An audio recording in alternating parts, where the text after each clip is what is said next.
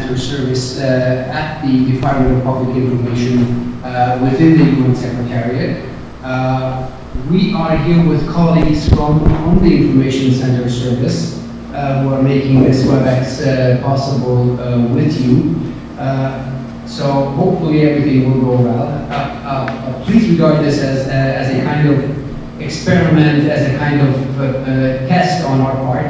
Be patient with us, try to enjoy as much of it as possible. We are certainly doing that. We're very enthusiastic about making this happen. As you probably may remember, this idea grew out of a series of WebEx sessions that we had with several of you leading up to the summit today, with colleagues from the EPI, also from the Secretary General's Climate Change team, giving you an idea of what is the program, what is to be expected. That was at the beginning of September, in the span of about one or two weeks. It was during those WebEx sessions that several of you expressed the interest that it would be so nice to be connected, to be somehow part of the experience of the summit. So we thought we'll give it a try.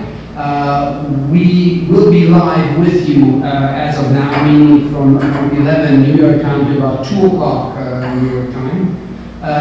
We are building our program around the Secretary General's press briefing, which will be from 11:30 to 12:15. We will be watching that together.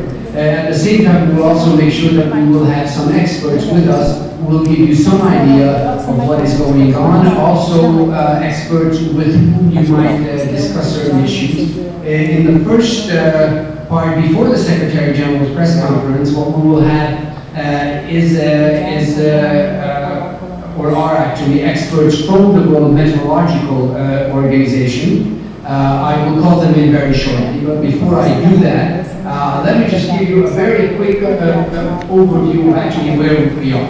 The summit did in fact kick off with an opening ceremony, roughly half an hour, a little after 8 o'clock. It was one of those cases where things were almost on time. The speakers themselves were sticking to the very minimal amount of time given to them, so only a couple of minutes. The Secretary General started off the event. It was very much to the point. I think one of the major quotes that I would take from his speech I think is available to all of you. It was sent out, is that he said very clearly that we're not here to talk, we're here to make history. And I think that's what we're looking at. We had a couple of very emotional and also very sort of entertaining interventions, including also from the mayor of New York. We also have Dr. Rajendra Pachauri, the chair of the IPC, who gave an overview of the fifth assessment report of the ICC. We had Mr. Al Gore. We had Ms. Li Bingbing, the actress and the UNEP Google ambassador. She also played a short video that was put together by 7 young people who basically covered the topic of why not as far as climate change is concerned. We have that video later on. We have Mr. Leonardo DiCaprio, which is recently appointed by the Secretary General as the messenger of peace, specifically focusing on climate issues. I think he was very to the point. And we had a civil society representative chosen out of 500,000 people from the Marshall Islands, this Kathy Jetmill Kitchener, and her intervention, her poem, and her guest was I think especially moving. So this is where it all started. We had that opening ceremony. Right now, what you have are national action and ambition announcements from the participating member states. As you know, over 120, I think 125 of them, in various different settings. There's the ECOSOC chamber, the trusteeship chamber, and the General Assembly Hall, where these national announcements are being done. The idea is to be visionary, to be bold, and to be to the point. And each and every one of them, each and every one of those taking part, are given roughly about 4 minutes to make those very concrete and bold announcements that are expected of them. These announcements will also continue in the early afternoon. At the same time, if you wish, there's going to be kind of like a halftime, which is what the Secretary General's press conference is about. He's going to give an idea of roughly where we are in the middle of the day. And at the end of the day, of course, around 7, 8 o'clock, when the closing ceremony is, he will give an overview of those announcements. There will also be a private sector lunch, which will involve the private sector, government representatives, industry people, investors. It will be a great forum for all of these actors to come together. And also in the afternoon, as you probably know, there will be several so-called multilateral and multi-stakeholder action announcements, building on 8 specific themes: finance, energy, forests, agricultural resilience, petroleum and industry, also transport and cities. Why those? Because those were considered to be the key areas where you can actually make tangible progress, where you could actually come up with meaningful sort of proposals, especially as regards reaching the goal of keeping the temperature rise below the 2 degrees Celsius, which is the main aim of discussion. And there will also be thematic discussions involving civil society representatives on climate science, on climate happening jobs, on economic case for action, and on voices from the climate frontline. So that's the overview. A lot of the things are available for you on the UN website. Paper smart approach as far as the speeches are concerned.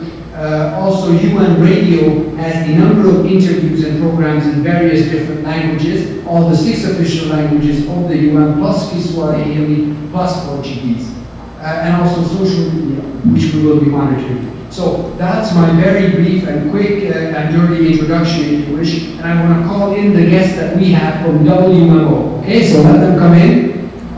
We have from the World Meteorological Organization, we have Mr. Michael Williams.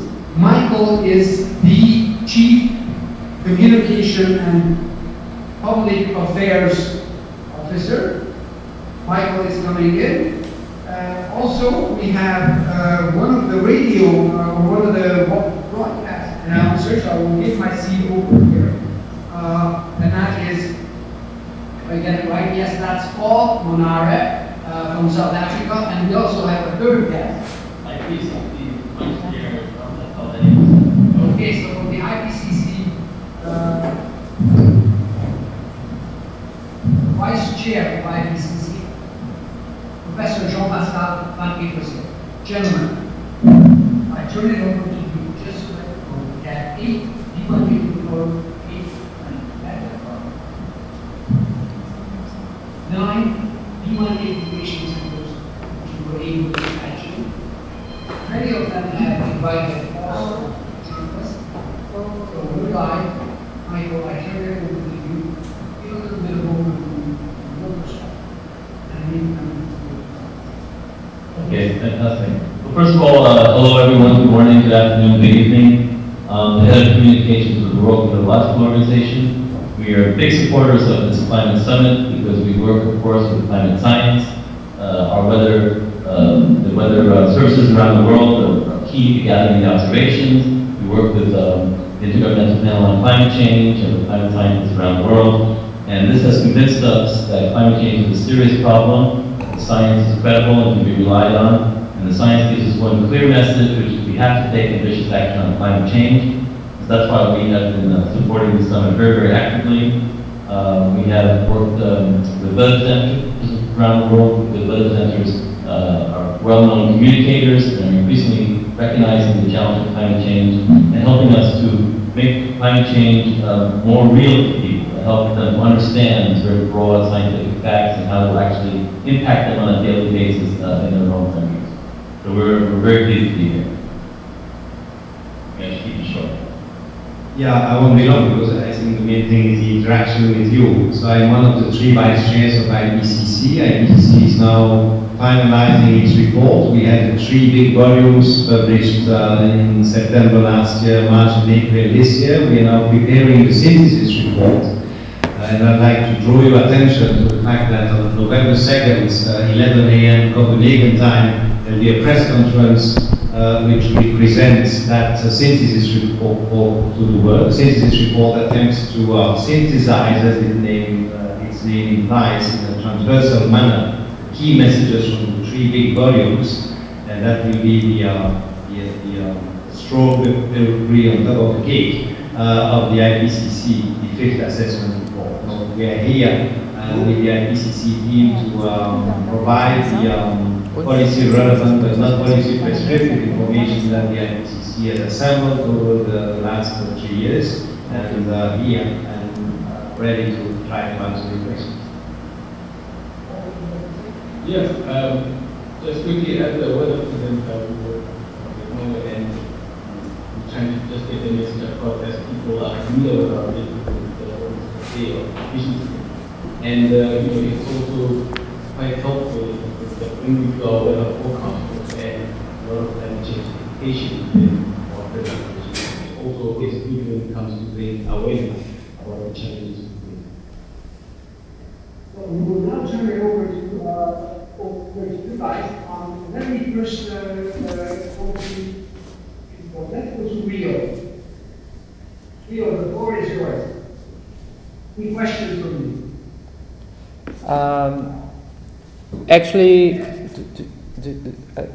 Actually, we still have no question yet. So. Go ahead. Just to mention, if you know Claudia Celli from the Global Television, I believe, one of your web veterans is here with us and has been doing some reporting here. She interviewed me yesterday, so you'll probably see me with her when the program is broadcast. Then let's put it this way. Questions from the video of the UNIC. Last question. Raise your hand.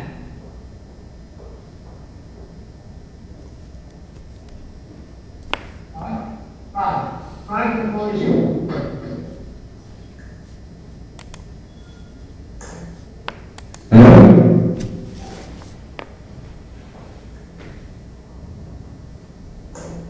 Hello, can you hear me? Yes, we do. Yeah, hello. Hello to everyone. I have a question actually to the Vice Chair of the IPCC. If you could kindly repeat the date and time of the press conference in Copenhagen for the synthesis report. Thank you. Yes, with pleasure. The time and date is November 2nd at 11 a.m. Copenhagen time. And you'll have all the information on how to register, and if you are a journalist, you even have the access, we even have access under embargo to the final text a number of hours before the press conference, so you can prepare. All the details are on the IPCC web page, which is ipcc.ch. Thank you very much. There will also be a live webcast with possibilities to ask questions for journalists who are not in Copenhagen. And all the details for all of that are on the IPCC webpage. Or if they're not available yet, they should be any day. I should also mention that my next trip after this one is to Prague, actually. I will speak in the morning of Monday, October 5, at the European Meteorological Society conference, giving a keynote speech. I think it's in the morning of October 5. Okay, I'll see you there. Okay, thank you. Merci beaucoup. Bonjour à l'équipe de New York. Nous sommes à l'UNIC Rio avec des journalistes internationaux et journalistes de la République. Question. Oui.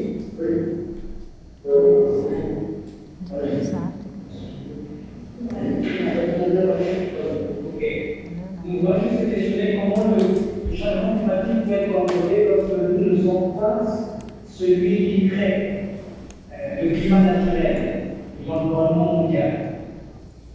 Comment est-ce que le changement climatique peut être contrôlé par les êtres humains lorsque nous ne sommes pas le créateur de ce climat mondial? D'accord, merci. D'accord, donc je vais répondre en français. Should I answer in French? No, I don't know. They are fluent in English. Yes. So can I answer in English and everybody will understand? I will, okay. I repeat the question, but the question is, how how do we know that it's humans that are responsible for climate change when we didn't create climate, and climate is a natural process? It's a very good question. It's a question about which the IPCC, GIEC in French, has spent a lot of time and many pages in its reports to balance and to assess the relative weight of natural factors, which of course are important to explain some of the changes in climate. For example, volcanic eruptions have an influence on climate. They cool climate when they take place. Solar viability has some influence as well. But it has become clear that at least for the last 50 years, the human factors, mostly the emissions of greenhouse gases, have become the dominant factor, which is a factor that is stronger than natural factors. How do we know that?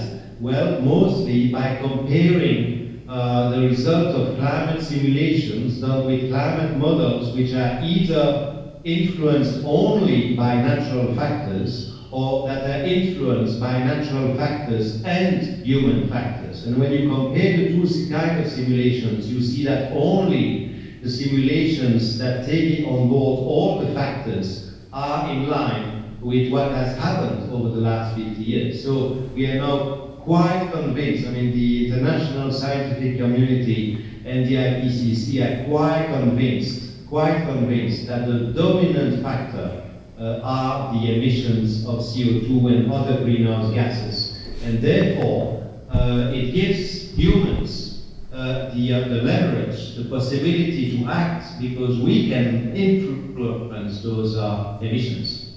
I hope I answered your question.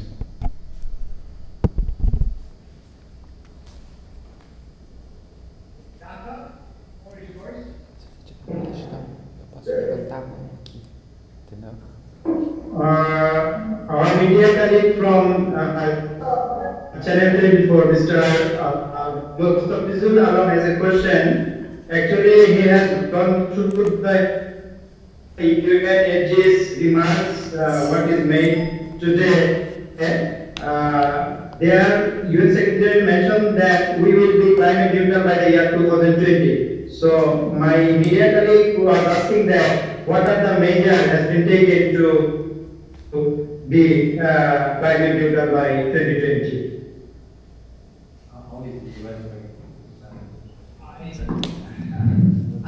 That is an excellent question. Indeed, the Secretary General made that point in his opening remark. Honestly, I don't have the details, but I'm sure that he will be asked at the press conference, or if not, we will be able to get that answer to you from our colleagues. Because after the press conference, we will also have other experts who will be with us. But you're absolutely right. That was one of the points that the Secretary General has made in his opening remark. Any other questions? Almaty has a question. Yes, good morning. Just a quick question, because Kazakhstan itself and Central Asia as a sub-region are of course very much affected by climate change, and actually journalists are very much interested if the recent initiatives actually that are being kind of offered here by especially Kazakhstan as the big economy, and of course the Astana Expo 2017 that is actually dedicated to the future energies. Will be somehow reflected? That's the question. And second, if any of the future sessions of the meteorological organizations perhaps could be planned to take place in Central Asia. Thank you.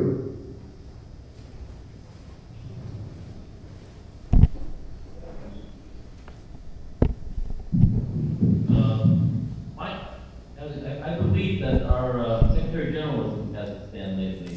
I forget what the event was for. But WMO, of course, holds its global meetings in Geneva, Switzerland, but we do hold many regional meetings around the world. And in Central Asia, I feel that there was a major meeting there last year, and I'm sorry, I'm just not remembering what the focus was. But clearly, Kazakhstan Meteorological Office very engaged in the whole global network of other weather services, and benefits enormously from the sharing of observations and information around the world, and also on its side it contributes enormously to sharing information with other countries around it.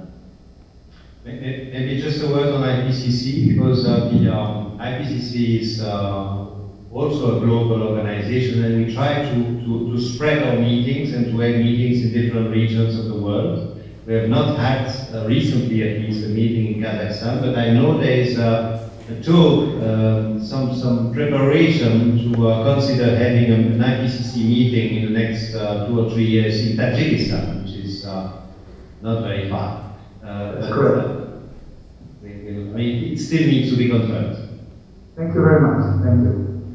That meeting, I'm sorry, so that in our preparatory press briefings, that this summit today is not part of the negotiations process. It's not negotiation time. But the question then is, what is IPCC looking for? What would you expect? What is it that makes this summit important from your perspective? Well, the IPCC does not expect anything in terms of action. It's not its role. The role of IPCC is to provide the best quality, the most objective scientific information about all dimensions of climate change. The diagnosis has been made. Climate is changing. It is mostly due to human activities. It will have severe impact if we don't attack the problem, we don't deal with the problem. But because it's a human-caused problem, as I explained earlier, it also means we can handle it. And there are solutions. There are solutions in the adaptation area, there are solutions in the mitigation area, meaning emission reductions. And there are also opportunities to make sure that those solutions also deliver benefits in other areas, better air quality, better health, job creation, fighting poverty, access to energy for those who don't have access to energy, etc. So the IPCC is extremely committed to providing and to bringing all that information to the decision makers. So in such a summit where 120 or whoever heads of government, head of state meet, dozens of ministers and hundreds of delegates, it's extremely important for the IPCC to be here to answer questions like I'm trying to do now and provide information that's useful. But we don't have a view of what must be done, because that's not our role. We need to stand back a little bit from that. Now, that being said, I can still say something that's a little bit in that direction, but I need to be cautious. If you look at the diagnosis, if you look at the trends, if you look at the emission trends, which are going up now at the global scale, and if you also are aware of the international agreed target, which is to bring the emissions down so that the temperature doesn't go above 2-degree warming, above the pre-industrial value, well, it's an objective fact that there is a mismatch between that increasing emission trends and what will be needed in terms of emission trends to satisfy the internationally agreed 2-degree objective. So any scientist has to observe that, and that gap is not addressed yet. And so this meeting intention is I mean, one of the intentions is to bring the level of ambition in all countries in coherence with the 2-degree target, so that the gap between what is happening and what is needed is reduced. Sorry, Jean-Pascal, just to continue very quickly. It has also been said that obviously what the Secretary General expects from the participants, from the 120 odd member state representatives at the highest level, is to come with bold, actual, concrete pledges, actions. Is it naive on my part to assume that IPCC will be kind of making at least a mental note of these pledges, these actions, and when and maybe try to fold it into the negotiation process through Lima and up to, of course, Paris. I may have to disappoint you a little bit. Yeah? I mean, the IPCC is certainly, I'm here and I'm taking notes indeed in the plenary. But the IPCC works on the basis of peer-reviewed literature mostly, and it's a scientific organization, and scientists work with scientific papers and official reports to a certain extent, but mostly scientific papers. And it will take some time for what has been said here in New York today to be assessed by scientists, transform it to numbers, and also in terms of improvement in terms of reduced warming. It will take some time, but certainly what is announced here and possibly decided in Lima and Paris in the next 2 years will be reflected in the scientific literature. That will be assessed in the next reports, due in 5, 6, 7 years that it needs to be decided by the IPCC. So we will not immediately translate the information we are getting into numbers and scientific documents, but it will certainly be part of the future.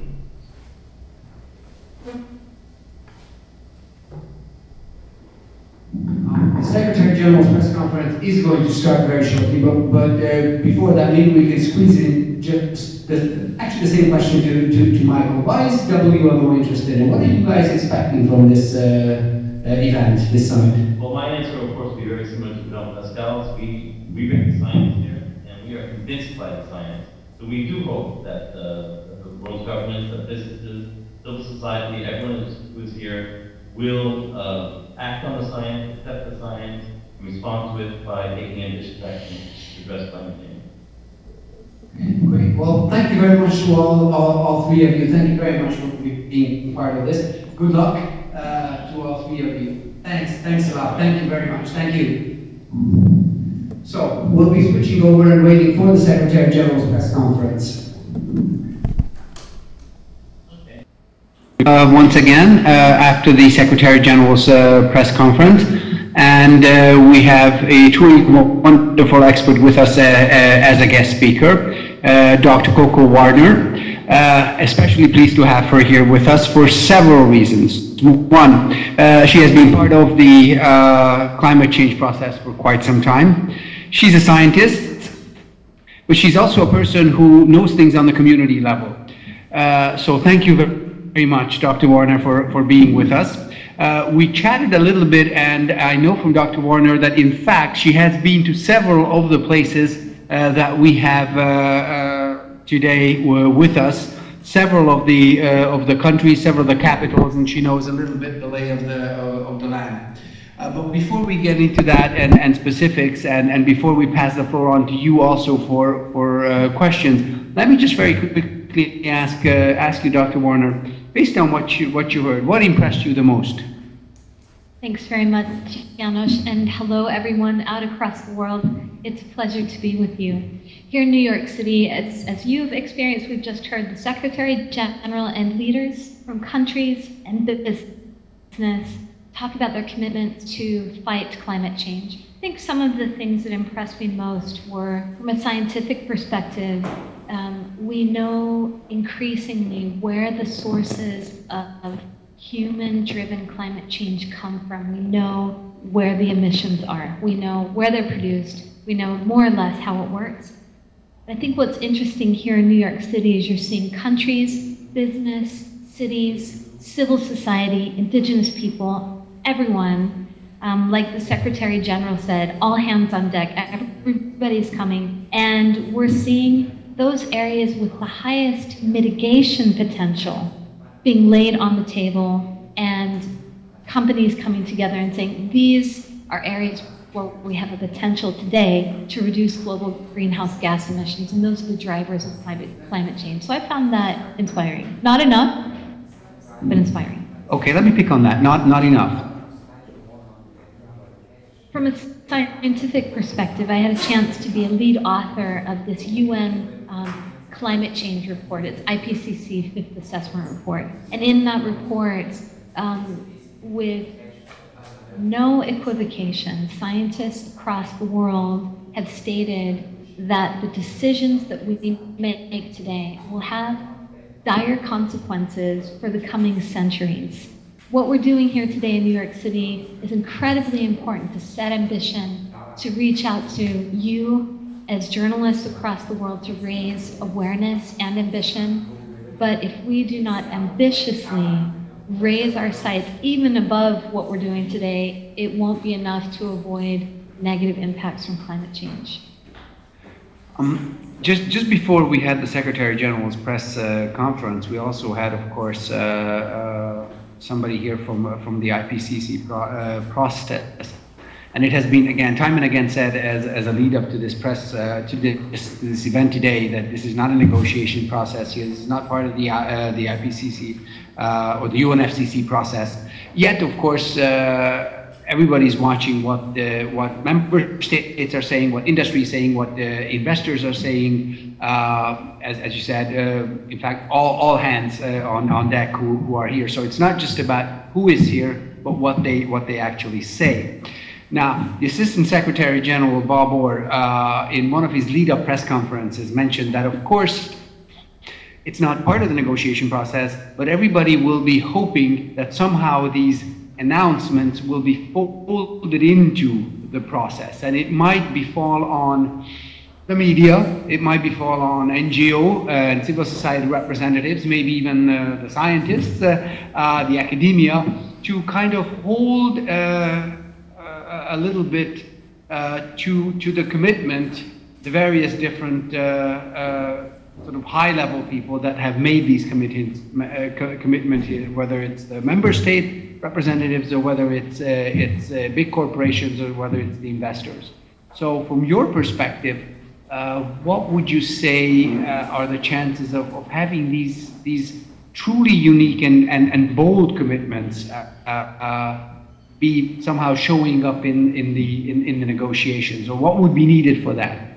So the policy world here in New York City, as well as in capitals where all of you are looking with anticipation towards 2015 in sustainable development, in climate change, in reducing the impact of natural disasters, or let's say disasters, and in the humanitarian world. So 2015 is huge. And the link between what's going on today and this week in New York City and those policy processes seems to be the following. Initiatives are being laid on the table, and they're getting media coverage that's so essential. The next step in terms of policy is in a couple of weeks in the city that I live in, which is Bonn, Germany, many of these same government representatives will come together to work out the architecture for the climate, for what we're hoping will be a 2015 agreement on climate change. It's not one-to-one, but if you look at the kinds of initiatives that you just heard about, forests, transport, particularly in cities, energy systems like what you're hearing about in Africa, those are exactly the areas that need to be part of this architecture of the agreement. So what we're hoping is that we'll get very good ambition today and moving forward, and that that level of ambition on those specific areas will start showing up in formal things like the architecture for the 2015 climate agreement. And that might seem a story that's a little hard to tell to your people, but that's kind of the formal way that we're hoping it's going to work. No, I mean, it actually perfectly makes sense. I mean, Dr. Warner, you mentioned also that, of course, there are several processes coming together. I mean, the climate change process is one big process. All of you, we talked about this, know the other process, the post-2015 sort of agenda. I mean, and just recently, of course, as all of us know, the Open Working Group has put forth its report, which includes the 17 proposed SDGs, and one among them, number 13, of course, is the one on climate change. It's particularly vague, and it very clearly, of course, also states that this process is led by the whole UNFCCC process. So basically, what member states seem to agree is that climate change is very much part of the SDGs, Yet, obviously, there's a holdback, and people are waiting to see what exactly that process will bring about and what will come out of, in the end, the Paris COP, which is, of course, in November, December next year. And just to add one thing, János, the science really supports that if we don't find solutions for climate change, we will not be able to achieve our sustainable development goals. Finding solutions for climate change is essential for human welfare.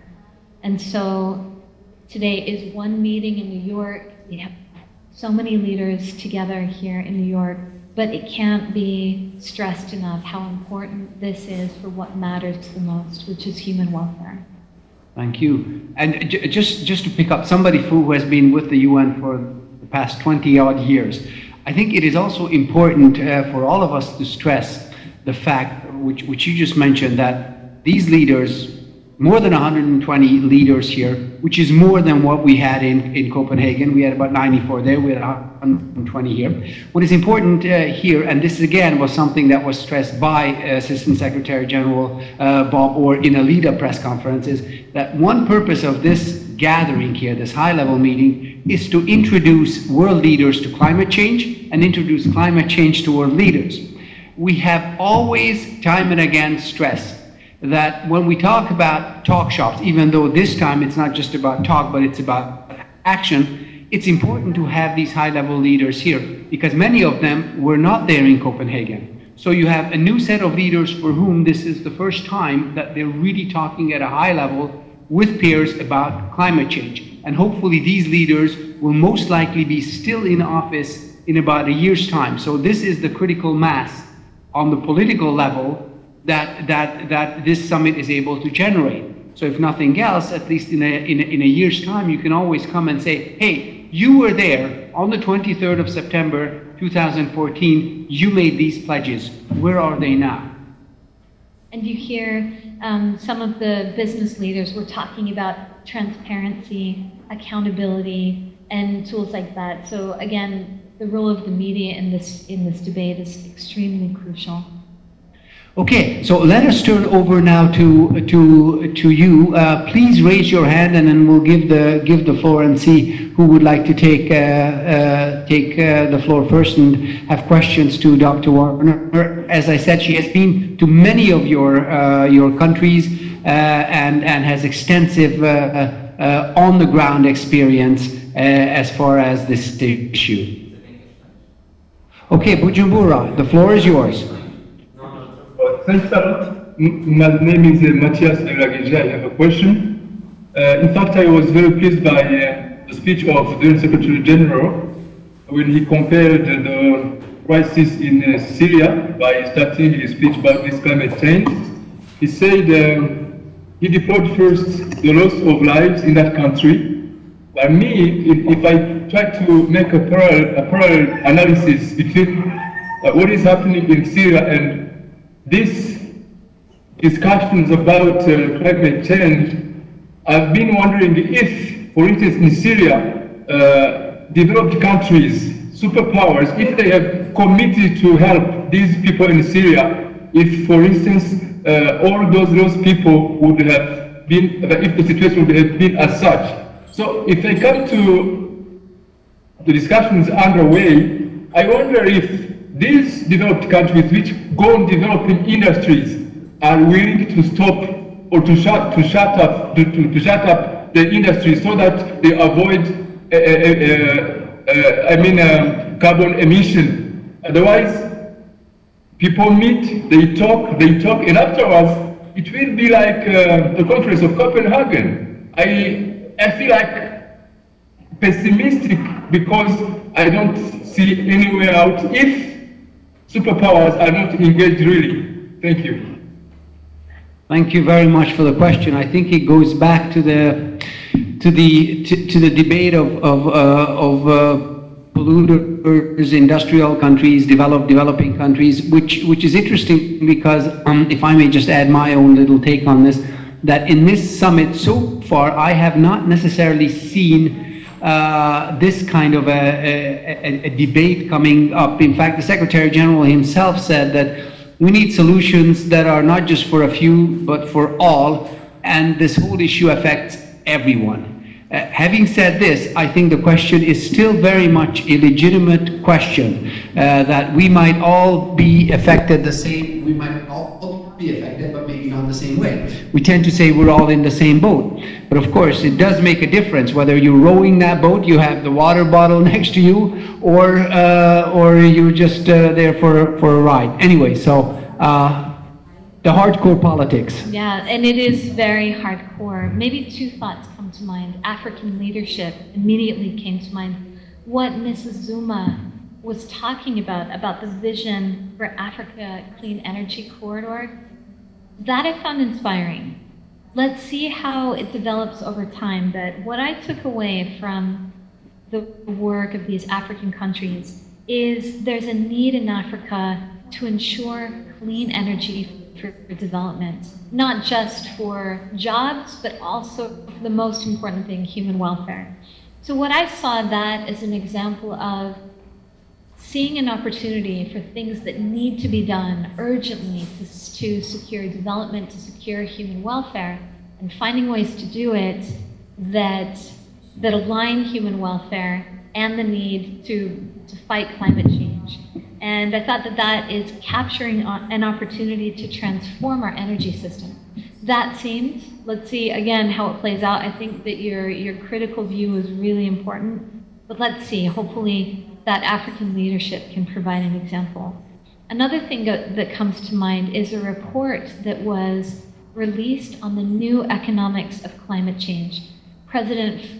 Former Mexico President Felipe Calderón will be talking about that later this afternoon, and what they find in this report is that switching to renewable energies can offer at least as much economic growth and additional benefits to the countries of the world as maintaining a basis in fossil fuels. I think you also heard from some of the colleagues in the oil and gas industry, although they clearly have an interest in continuing to produce oil and gas and fossil fuels, that they also recognize the need to change the mix. And I think they also recognize that renewables have to be part of the mix, and that's a conversation that we have to have right now.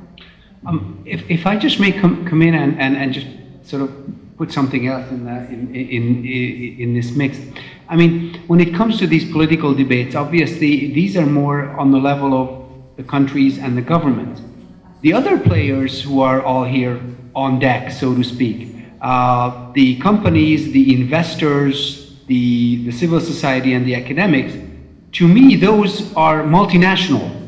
So they're not necessarily looking at things from a national point of view, but from something else. And that, to me, that might be something that may be able to bridge this political debate or divide. Indeed, two of the initiatives that impressed me had to do a lot with setting incentives that governments may or may not respond to. For example, the financial sector, Mr. Metz Anderson was talking about pension funds, which are really the receptacle of the investment of huge parts of the world financial system, really encouraging the pension fund investors to invest in companies that are sustainable, that engage in clean energy, things like that. So that seems to at least be going in a positive direction, setting incentives. Another initiative that I found pretty interesting was announced by David McKenna about commodity trading and sustainable supply chains. These kinds of things set incentives both at a high level for countries where decisions are made. You pointed that out so rightly, our colleagues in Africa. And they also get down right to the nitty-gritty of the supply chains and how we do our business. Question from our colleagues in Dhaka, which we got, I think, through the chat function, and that's the following. What kinds of steps are UN member countries taking to reduce carbon emissions in acceptable percentage? So, what are the countries, members of the UN, 193 countries, that you might be aware of that might be worth mentioning in actually really reducing the So just to clarify, is the question about what the United Nations as a family is doing, or countries that are members? Countries that are members. Yeah. Probably a lot. One thing comes to mind. Okay. And there are probably so many examples. I live in Germany, and Germany has embarked on an energy transformation. And because I live in Germany, I hear about it every morning on the news. And I see the debates about government subsidies for this kind of industry or that, for this kind of energy or the other. But what I find very positive is a very serious political discussion has begun about transforming energy systems. And I think your question about an acceptable percentage, that's a tough one, because acceptable, we would need to be very high in our reduction of greenhouse gas emissions, and no country in the world is anywhere close to that. And that is, I think, a very serious reminder from the climate science of how far we need to take this debate. But there are hopeful examples of different countries, different regions moving into the region of 20% reduction, 30% reduction. Some countries are even more ambitious. One of the things, of course, that come up is that these announcements are all wonderful and great, and we talked about it, and quite bold and maybe even surprising. But of course, the question is, how will they transform into actual reality? And one of the questions that we have here concerning Paraguay is exactly on this, and it reads as follows. I was very happy to hear the commitment by Cargill representative. In Paraguay, they have acted completely opposite to the policies they announced today. They built a massive private port next to freshwater intels for the capital city, Asunción, against the recommendation of the national water company. What I'm saying is that some of these multinational companies are so powerful that they can completely override any local or national government. So that's kind of like a comment. We can even put a question mark there or an exclamation mark. I am sure, Dr. Warner, that in your experience, you probably have other examples. So what could make us a little bit more optimistic that things might change? I think the remark is a really important one about the role of civil society and media and other partners in holding our governments, our companies, and other power players accountable for the commitments they make, and encouraging governments, companies, and other power players to be more ambitious. One of the principles of climate justice, which Mary Robinson, the former Prime Minister of Ireland, some of you may know Mary's work. One of the central principles of climate justice is participation, accountability, and transparency in decision making. So I can't comment on the example that you raised. I think it's really compelling, and we need more of local people being empowered to hold companies, governments, other power players accountable for their commitment, pushing them to do more. We have Okay, so let's give the floor to Bogota. Please, the floor is yours. Good morning from Bogota, Colombia. Thank you very much for this very interesting session to make us complement and understand what's going on today in New York and around the world. We have two questions. One of you translated into English myself, and then I will give the floor to a colleague in the university where he can pose the question himself. The first question is how important it is that we don't have a high-level representative of China and India, which are more than half of the world population and one of the countries that are really a problem for the climate change situation that we're discussing. This is one question, and I give the floor to the Good morning. I was thinking that some of the common citizens, they care about the climate change, but they don't know exactly how to really approach on this important issue. So what kind of things or what kind of tools we can use to really try to the people understand and try to, if they can really do specific activities to approach with this problem. That would be all.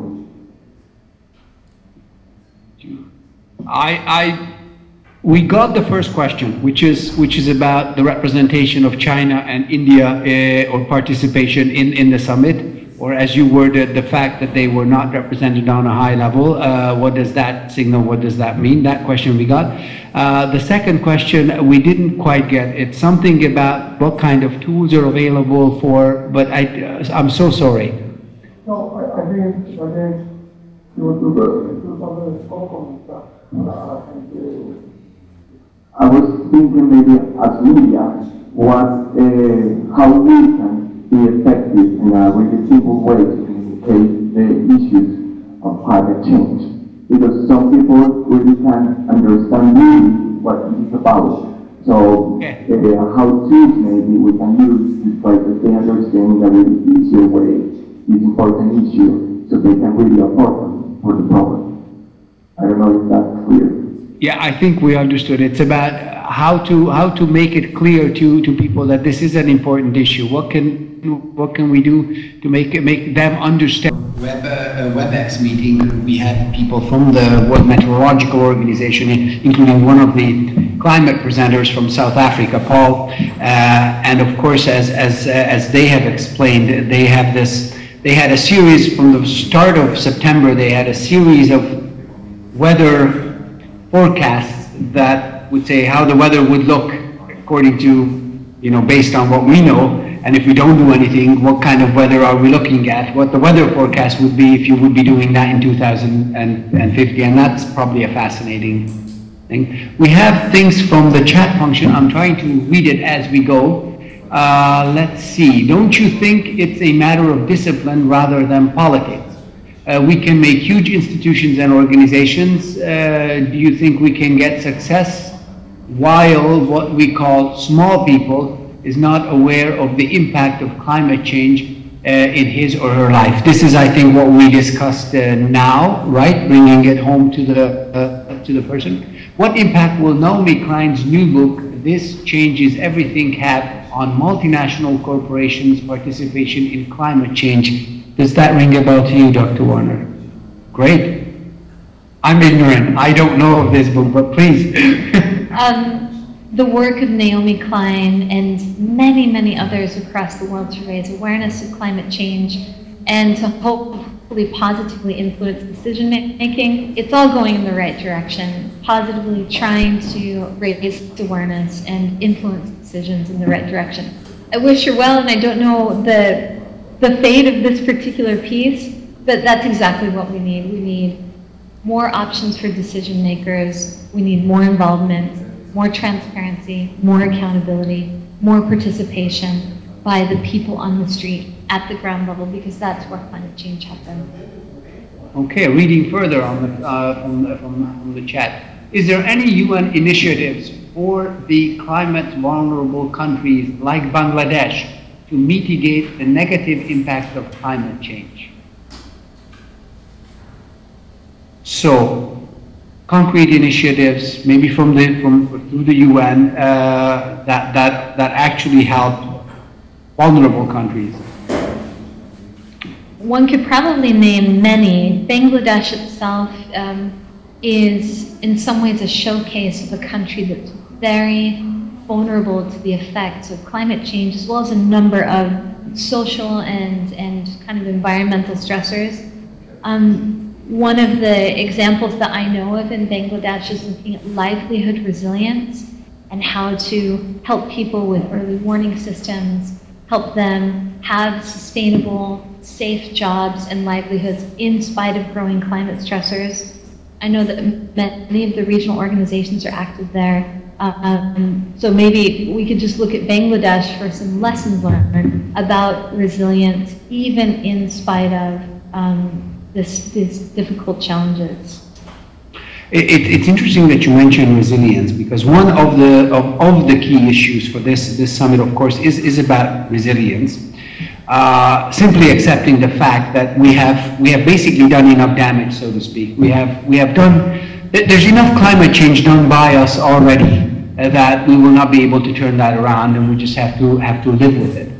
Now, within resilience, there are issues of that we heard, issues related to insurance, mitigation, etc. If I read your background well, I think you also have some expertise in that.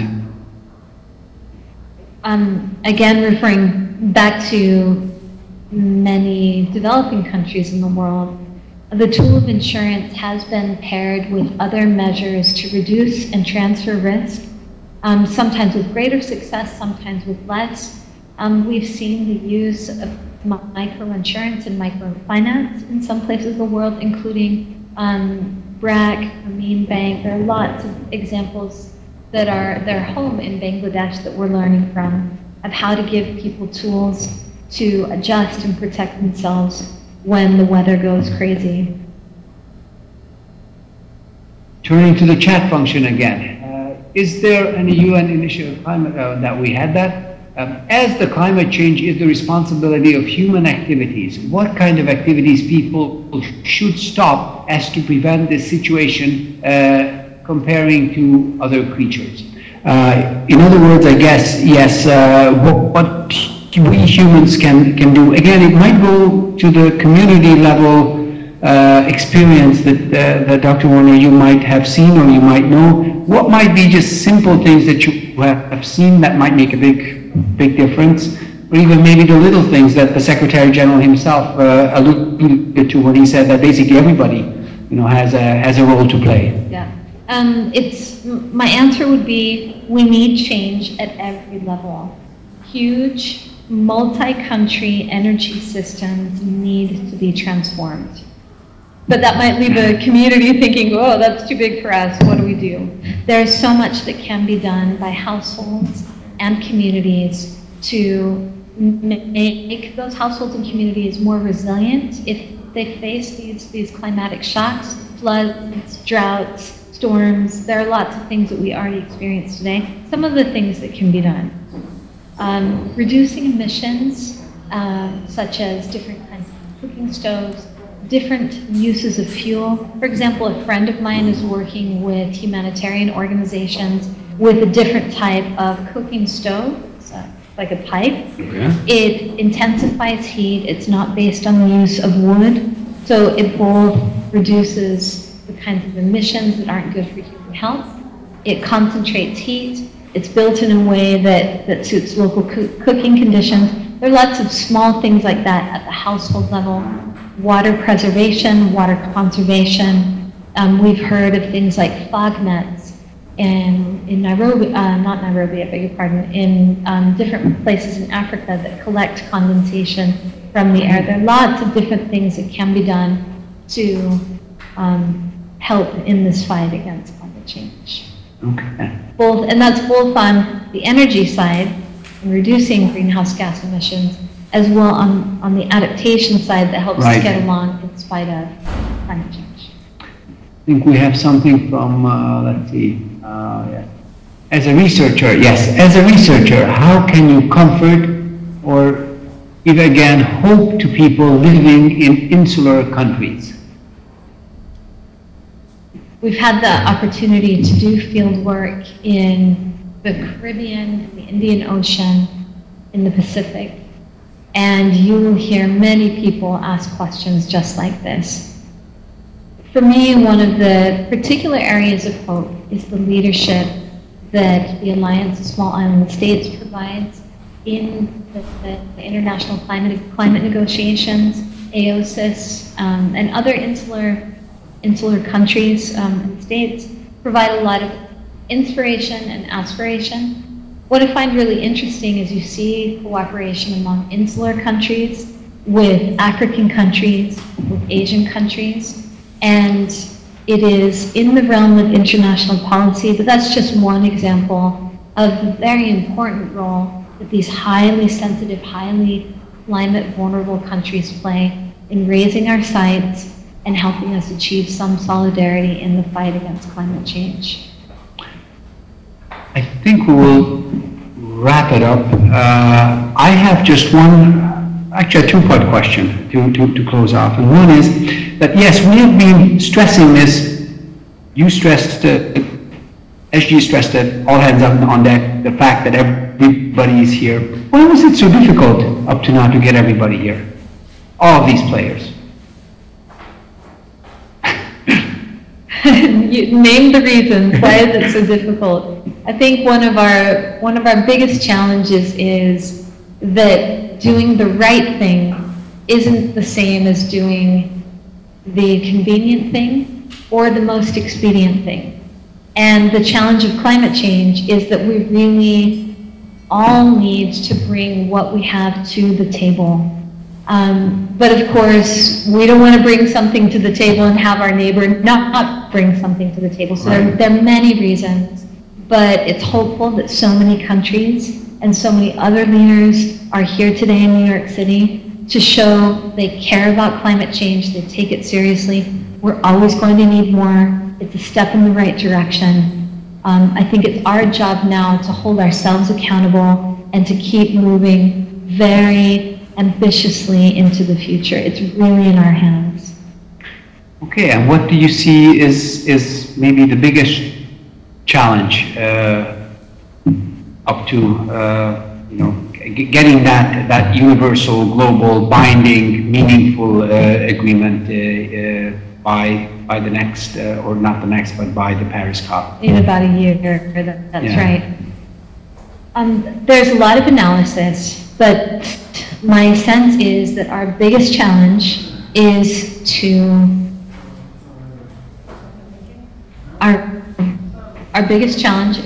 come with commitments to reduce global greenhouse gas emissions. Another challenge is finance. We need to find ways to put money on the table to make that transformation possible.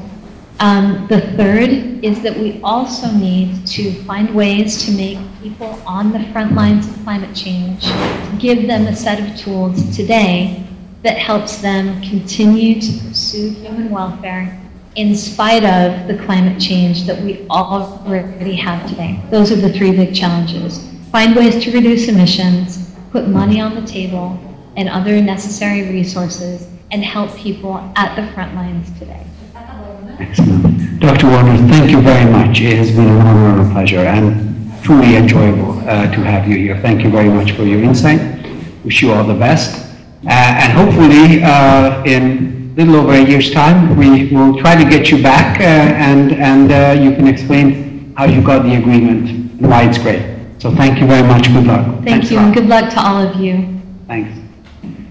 Colleagues, please stay online because not only is this event unique in the sense of bringing everybody on board and having all the high-level people here, etc., but also unique from the perspective of the way we also try to cover it. And not just with this live WebEx, but for example, with the very active social media hub or center that we actually have operating with our own social media team, the UN social media team, and our very own Rado from ICS is with Nancy Groves, who is the DPI, I can even say the UN Secretariat social media focal point. So we'll try to patch Nancy in and she can give us an idea of how things are developing on the social media front.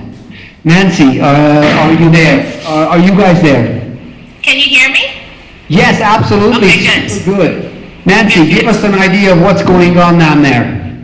Well, we've set up a social media zone here on the 3rd floor. So it's between where delegates are going back and forth from the General Assembly Hall and the plenary sessions in the other rooms. So we have a photo backdrop, we have some signs they can hold up in the 6 official languages. And we're basically trying to pull people aside and get them to take a photo that we can share on social media. I just tweeted actually on the UN account a photo gallery so you can see some of the photos we've taken already. Let's see, what else should I say? It's taken a lot of planning, though, intense planning. You know, some of the things we learned, we should have water here for people. We need more seats. People actually are tired and exhausted, and they want to sit and have a few moments of quiet. Also, people, I think it's good since we've done this. Now people understand what it is, and I think there'll be maybe less hesitation to come forward. So we're mainly doing high-level officials. So let's see, like CEOs, we've had some CEOs come by, we've had some scientists come by, we've had celebrities, some of the Google ambassadors, we're helping senior UN officials come by, so stay tuned as the day goes on. You'll see who else comes by. I don't know if you wanted to take any questions. Oh, we also have a social media wall on the second floor, which I think we tweeted a photo of too, which is we had an intern who was able to come up with a little program that displays both announcements from the event. So when countries or companies are making pledges or action items, they are able to, it's tweeted right away on this, and it shows up on this wall. And then we're also showing, you know, world leaders who are stopping by the floor, stopping by to see, you know, what people around the world are saying as part of social media. So this is also exciting. Hopefully, my wish is, now that people have seen this, that we can find something more permanent. A lot of this was paid for by the climate change support team, not DPI. So hopefully we can find some way to make this sort of a more permanent way. But it's very staff intensive. We have like 12 hours of people sitting there looking through the tweets. We've had to get volunteers from the peace and security section, from peacekeeping, etc., to also come by and look through that. So I'd be happy to answer questions or even email questions afterwards. I think we've also volunteered to have a sort of maybe another open meeting where we debrief what we've done. Yeah.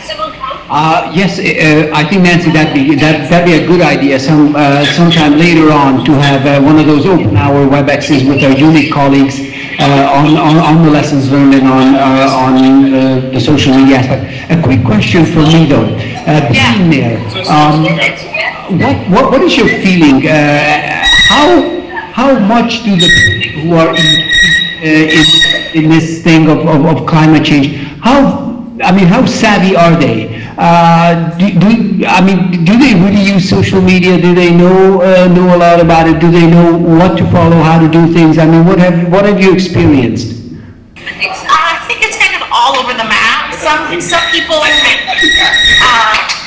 you know, actually today I think people are not able to follow everything because they are so busy taking part in the meetings today. And I noticed one person that came by said that he was going to sit down tomorrow and just get a big read out of everything that happened. And they were asking us questions like, what did China say? What did this person say? And even I'm not able to stay on top of it because I'm actually trying to format the photos and do all these other things. So, but you know, I think it really depends. I mean, some people are very savvy, some people are very experienced with taking photos, etc. So it's a big mix. It's a big mix, but it's helpful to have some examples down now so we can show them, like, oh, this is what somebody did first, and I think that's helpful too.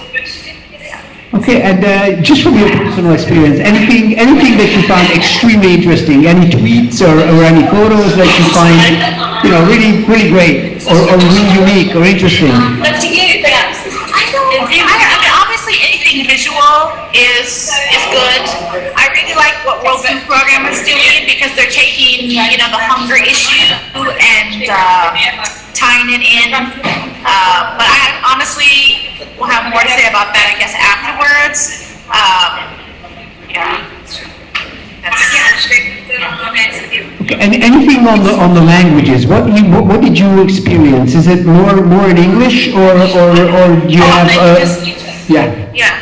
We are doing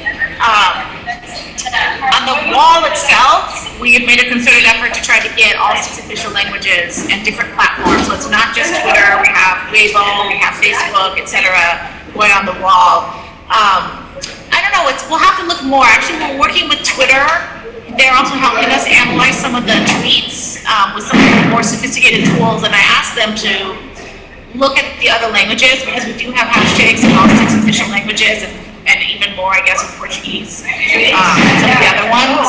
So if they give us a useful report, it might be interesting to know. But I did notice, like, the president of Mexico was tweeting, and he's just using the English hashtag. So this is always a question that we have about how to do this for languages, because also in the monitoring, it's 6 times harder when we're doing it at least in 6 other languages.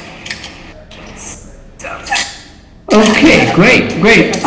Nancy, listen, thank you very much for everything. We have passed on some of the basic information to our colleagues, so everybody will be able to follow and take part. Thank you very much. It's a busy day. No problem. And wish you guys all the best of luck, and thanks for giving us a bit of your time. Thank you very much. Take care. Bye. Ciao. Bye.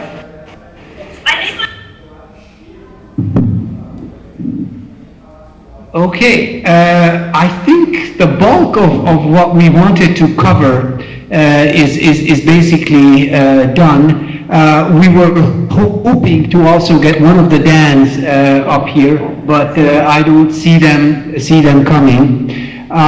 So to be quite honest with you, I think we could probably wrap it up where we are now. I honestly think that after the very sort of focused, clear press conference that we had from the Secretary General and his invited guests, plus the analysis we got from Dr. Warner, I don't think we can add anything more to it. Everything else is happening as we're talking, meaning that there is that private sector forum lunch that also the Secretary General himself, I think, mentioned, and some of the colleagues there are going.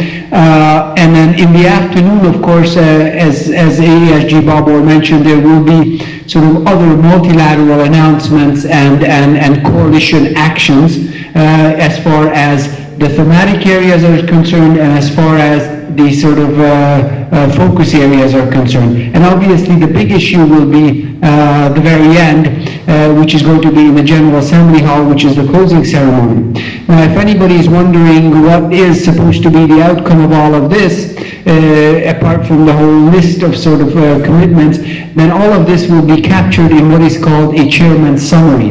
In other words, it will be a document which will be issued by the Secretary General himself, and it will be a summary that summarizes the various commitments and outcomes. And obviously, as we have been discussing and hoping that all of that will fold into the negotiations process directly or indirectly, but will be part of the COP process, starting, of course, with Lima, Peru, in, I think, November, December this year, and then, of course, next year, culminating in Paris, end of November, beginning of December, and parallelly, of course, you will have the post-2015 process also culminating, and the two of them are, of course, very much intertwined. So with that, I would like to wish you the best of luck. Thank you very much for being part of this experiment. We certainly liked it. I'll be honest with you, I enjoyed it. And I think we were lucky, we had good guests. I hope that you also found it both entertaining and also informative. Whatever insights, lessons learned you have, whatever advice, whatever thoughts you might have as regards future such things that we might do in this vein would be more than welcome. So with that, I wish you all the best. Good afternoon, good evening, maybe good morning to some, but a heartfelt thanks to all of you. Thanks to my colleagues here at ICS, of course, Rado, who is just coming in, Judy and Gosia and Luke, all of us from here, we wish you the very best. Please continue to look into what is happening, how things will culminate. We'll continue to send whatever materials we get.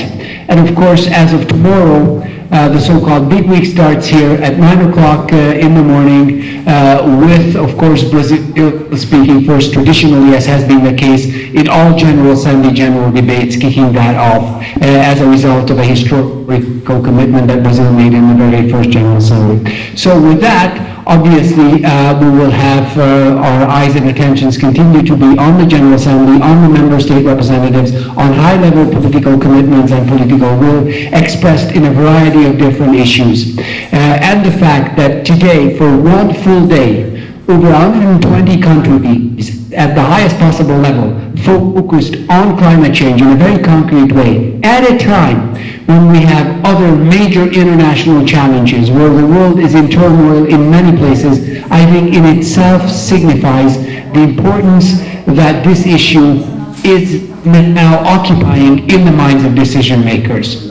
So thank you once again for being part of this. Wish you all the best, and we will see each other very soon in another one of our WebExes.